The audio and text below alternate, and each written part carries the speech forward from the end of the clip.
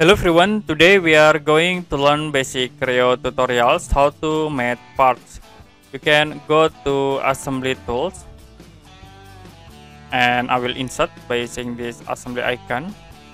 I will insert this part, click OK to apply. We insert again another part, and the last I will insert for this part.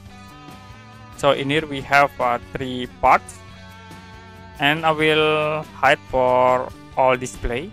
You can uncheck in it. The next I will make this part. You can select part object and then click this option user edit the definition, and then we have this default for rotate, moving, or you can set at this point. The other option, you also can use constraint. In here we use constant type automatic, like I will select from this edge. Okay, can select at this edge, and then I will move into this edge. So to be sure, for distance option, you can double click in distance and we can change, like I will use coincidence to be automatically move into this edge. You also can rotate again in it. And the next you can close for this constant, and then we can create again new constant, like I will select at this face and then click again at this face.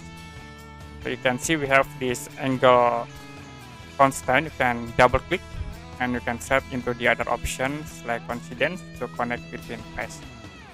Close again.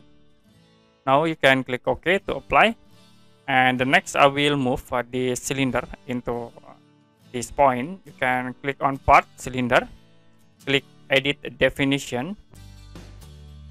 Okay, this is for edit definition, and then I will move again from this point into here.